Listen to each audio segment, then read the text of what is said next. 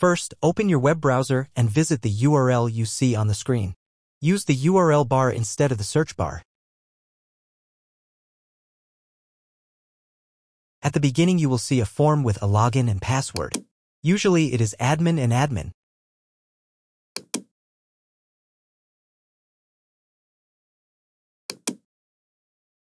If these credentials are wrong, then find label on your router. The credentials are often printed on the bottom of the device.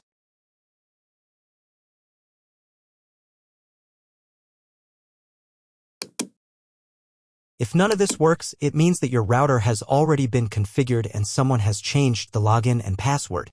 If you can't find out the login credentials, just reset the router to factory settings. And then log into the router's personal cabinet using the standard credentials. If your router settings do not look like mine, it means that your router has a different firmware. I made a video for every firmware type.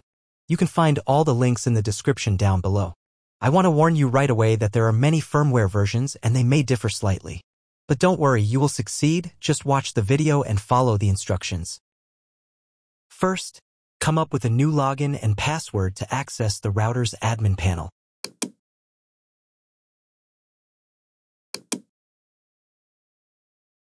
Next, click on this button.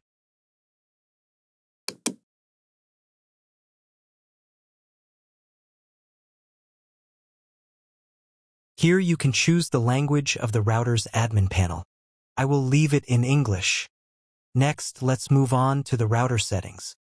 To do this, click on this button.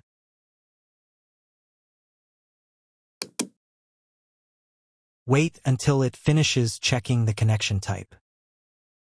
On the next page, you can change the name and password of your Wi-Fi network. You can keep the default credentials, but to change them, click here. Create a new name and password. Pay attention to the password requirements. And save the settings.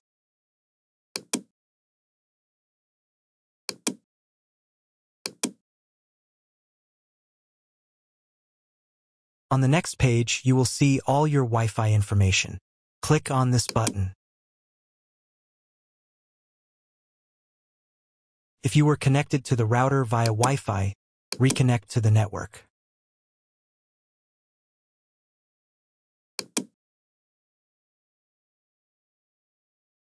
If you want to change the name and password of your Wi-Fi network in the future, you can do it here. Now you need to reboot your router.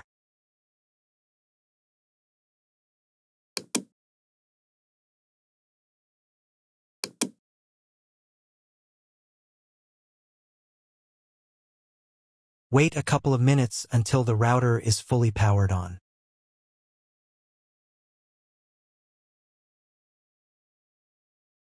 Now check if the internet is working. Just try Googling something.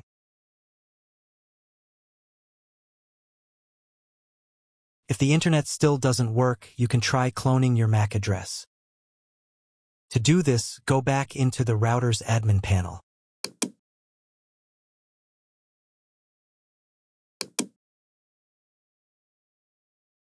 Then go to the WAN section.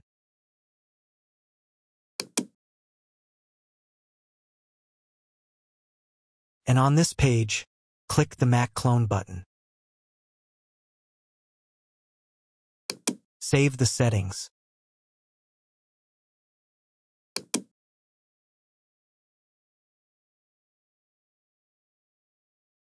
Reboot the router again.